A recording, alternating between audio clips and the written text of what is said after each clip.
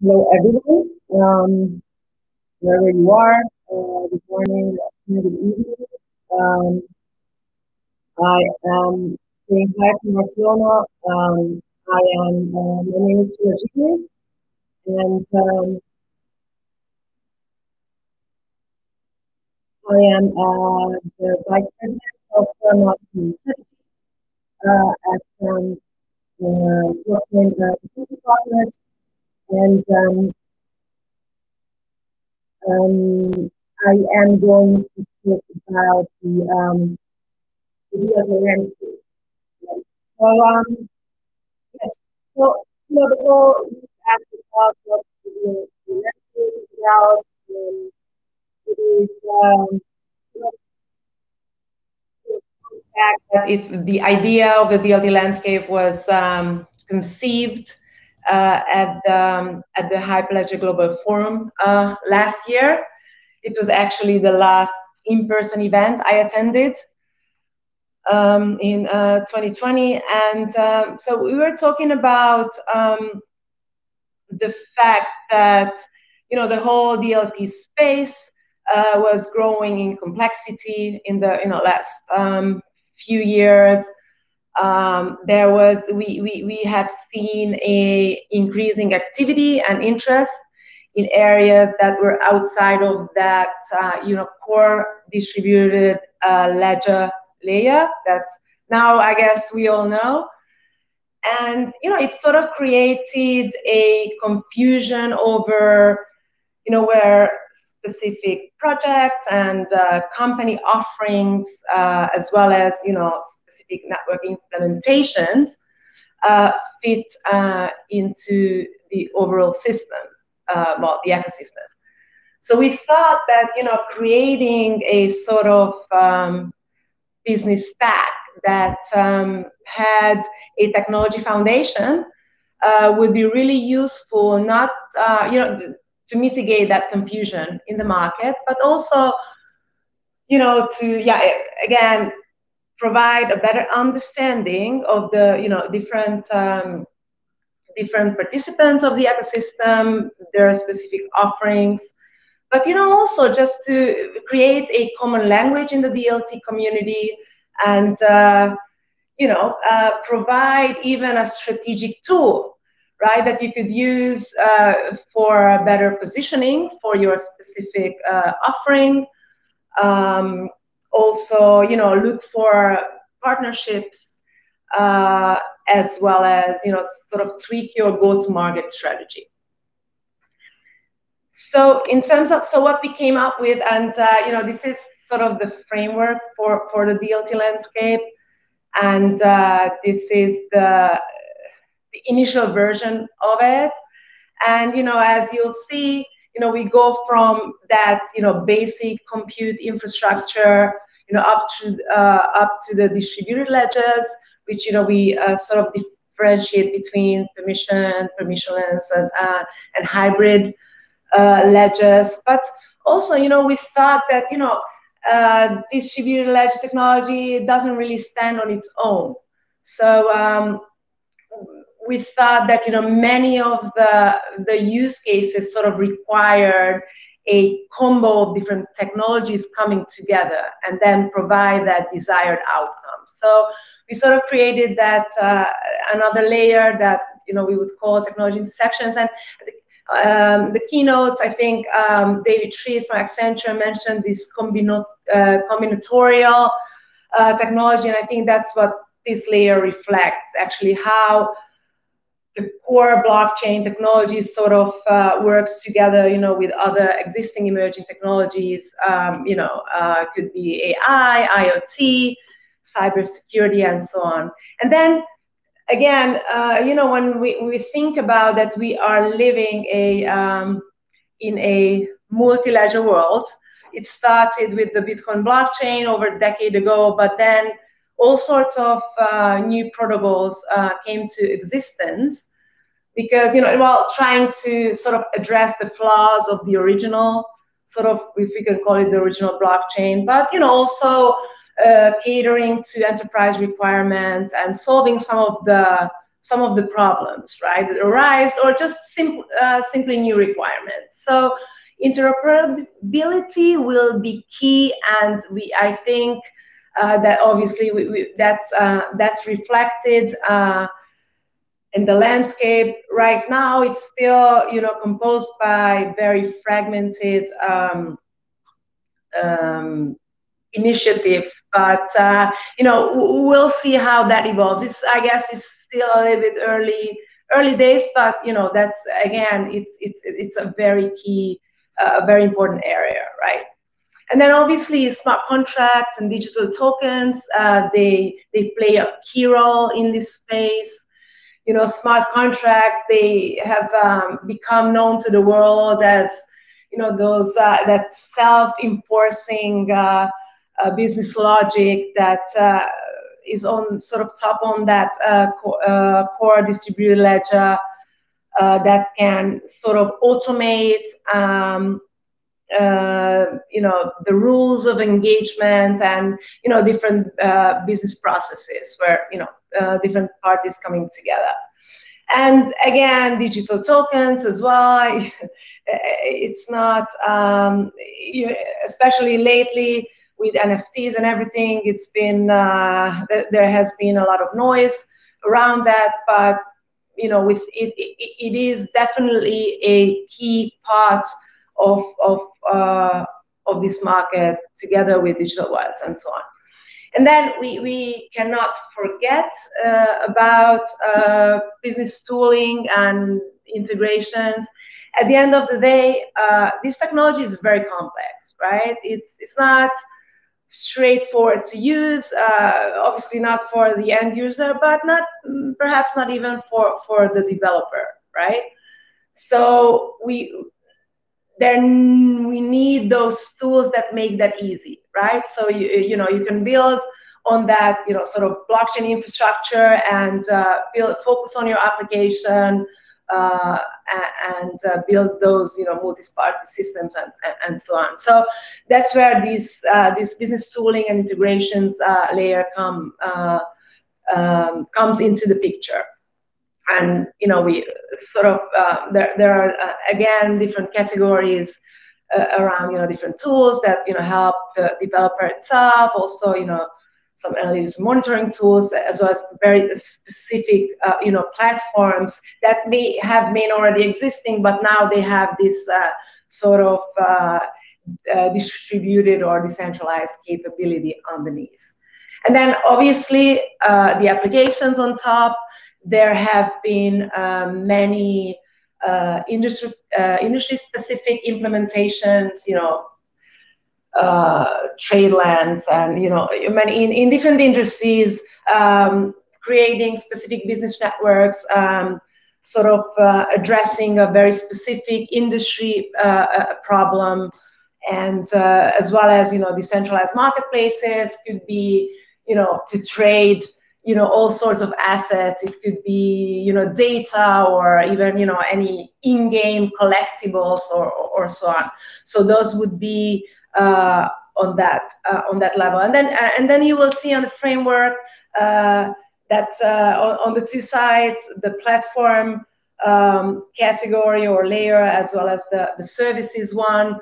Obviously, IT skills gaps, as well as the lack of resources that organizations may have, you would need to some help with that. And there are specific companies that are vendors or service providers that focus on making your life easier, right? So providing all that knowledge that you don't have, or just basically providing some quicker time to market for you. So taking away all that pain that comes with operations and management, setting up blockchain networks, or even building applications. So just providing all that infrastructure and knowledge and so on. So they can help you with that. So this is the framework. This is where it all started, and now I guess we should be talking about the outcome, right? So what we wanted to do based on this framework is to create a sort of a living segmentation of this market that it's, still evolving. We see it as a business stack with the technology foundation. And so we found this application, this landscape app that was created by the CNCF, a project under the umbrella of the Linux Foundation. And so basically, we used that open source code, and we did build a open source initiative that it's based on that same open source code, and it's sort of interactive. At the end of the day, we created it as a company, BTP, but and we are going to curate it or continue to create it, and we'll be hosting it. But it is independent of the company, right? So obviously, our competitors are on the landscape. It's just we created it for the community, to benefit from, contribute to, and so on. So, before showing the actual landscape, we launched it in April, on the 22nd of April. It had a press release. It has a blog post as well. It explains, the whole background of what I already explained to you, the background of the landscape, what the different layers mean, and what the purpose of it is. And its home, it's DLT Landscape org. It has its own QR code. We sort of created a persona around it. It has its own Twitter account. She tweets in first person and so on. But okay, well, yeah, just okay. Sorry, I wanna show you. And then we can talk a little bit about the dynamics, right? So this is how it looks like right now. I think, to be honest, it's pretty awesome. The application has its limitations, but we did create, as you can see, we did create the same, structure as shown on the framework, going from the infrastructure, goes up to different levels, and with the applications, with the platforms, and the services on the side. You can see those little squares. Those are, you can call them project or company cards. So if you click on them, and then obviously as we are at Hyperledger Global Forum, let's check a Hyperledger project. All right, so distributed ledgers, Hyperledger Bezu, we love Hyperledger Bezu, is in that distributed ledger layer among the hybrid initiatives. And as you can see, so if you click on that specific card, you will see some basic data around, the project, or if it's a commercial offering, obviously around that offering and the company and so on.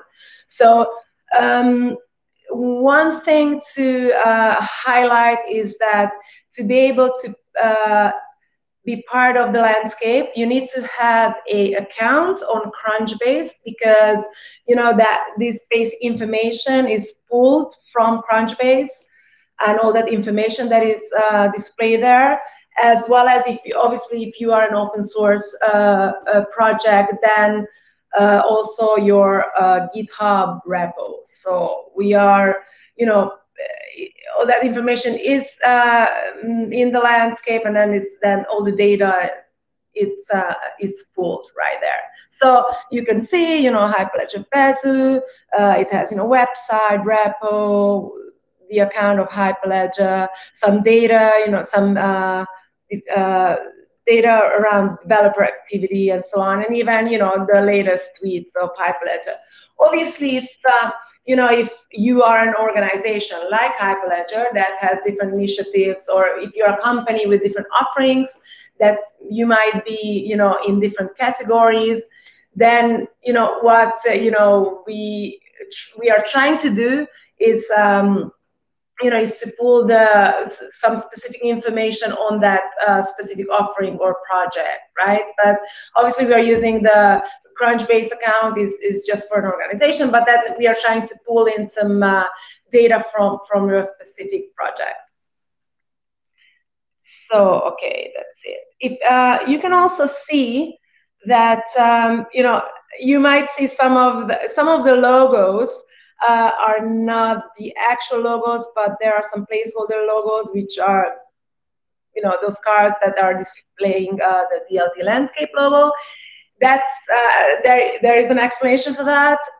It's because, so this application requires that we have a logo of the specific organization or offering in SVG format. So if we don't get the SVG format, we cannot display it. We are so sorry, but that's how it is.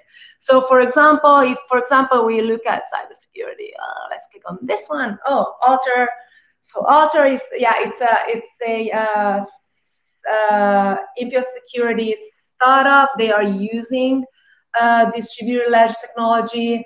And but yeah, again, you can see all the data about the company, their tweets, and we had all that information, but we didn't get their logo. So again, if you want to make any correction, basically, if you see yourself on the landscape and you know, you see any mistakes, or you know, you think that you might be in another category, or you need to be in more categories. So all you need to do is submit a pull request, right, through GitHub. So you can do that.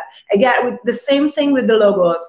If you see your car there, but you don't have a logo, if you submit your SVG, the genuine SVG format logo, you know, we can approve that and it will be displayed. So this is what you need to do. So essentially what we created, it was, you know, the whole framework, you know, with a good list of projects and companies with their offerings on that. It's not an exhaustive list. So there are so many initiatives in the DLT space. As you can see, the market right now is pretty fragmented. It's very complex. So, you know, if you don't see yourself here, please let us know. Well, just submit a pull request, or you can reach out to us as well directly. We can make that happen. And again, if you see you want to make a correction, a suggestion, yeah, again. So we want this to be, you know, something really useful for the community, created by the community. So it's now, let's say it is in the wild, right? So please, I invite all of you to contribute to it, and we are really excited about this, and we really hope that this is useful. Again, as mentioned before, you can use it as a strategic tool. It helps you, you know, see where you are in the landscape, how you can, you know, better position yourself, who your competitors are. Maybe that will help you improve your messaging. Also, you know, you can see, you know, who are those, you know, different initiatives or, well, projects or companies that you should be partnering with, and you know, and just you know, take that next step and tweak your go-to-market strategy. So I guess that's it for me. So I'm going to take a look at if there are, you know, any questions.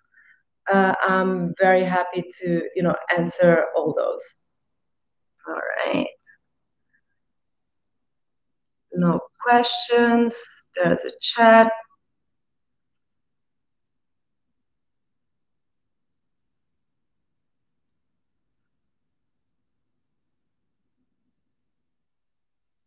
Okay. Thank you, Troy. Again, you know, if you have any questions about the DLT landscape, you know, let us know. We are silver sponsors of this event, and we have a virtual booth. And just, you know, stop by and let's have a chat, and you know, let us know what you think. And again, you can just, yeah, reach out to us. We are more than happy to help. And again, if you are active in the DLT landscape, in the DLT space, and you don't see yourself on the landscape, please let us know, or just submit a pull request. Let us know, and we can do that for you. And again, hopefully this is a useful tool for the community. There are actually a couple of questions in the Q&A tab. Sorry, because now I can see it, because I was clicking it. Where do we do pull requests? Yes. So as if you give me a sec. Git, so you can see, it's XAML creator. You can please open a pull request, right? So you can click there, or just go to GitHub, right? It's GitHub DLT Landscape. So you can create your pull request there. Can you tell us about your work with the GSMI? Well, thank you for that question.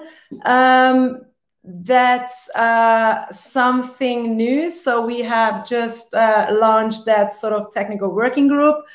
We had our first meeting this week, and actually it's a really good question, because we have started to talk about if this is something that we could collaborate on, if we could find a way to bring these two sort of initiatives together, and how we could extend this landscape and reflect the work of the GSMI. So that's something that we are working on. Excellent question.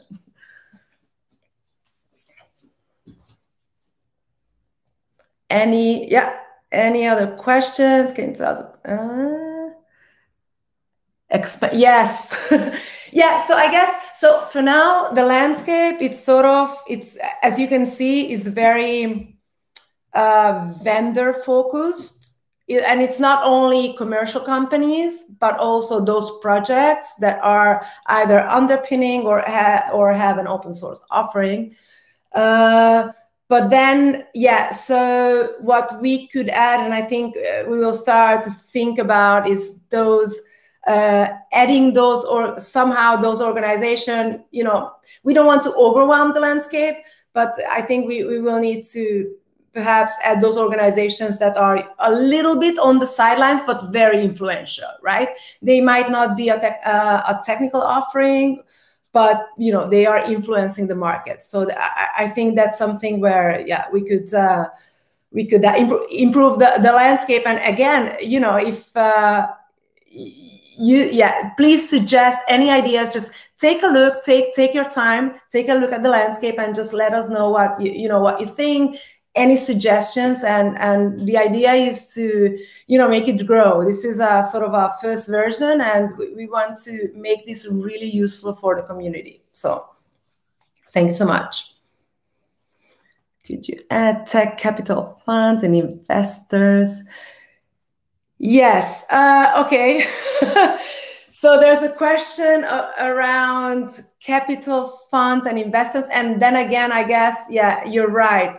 So those would be included in that category. That are not like specifically offering a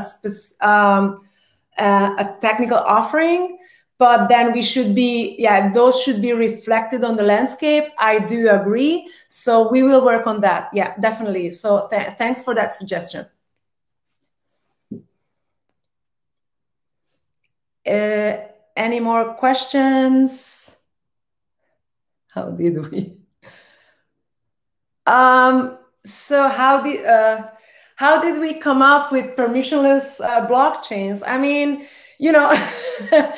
so I don't know if it's this is an ironic question or not. I guess a little bit. If you look at how the cloud market has evolved, and initially we had AWS and the whole idea around public cloud, and then organizations looking at all the security aspects and privacy and so on, and they were not that comfortable with public clouds. And then we have seen the emergence of private offerings. I think And then obviously the market has evolved and now it's hybrid and, pointing to more usage of public cloud and so on. I guess perhaps something similar is happening in the blockchain space.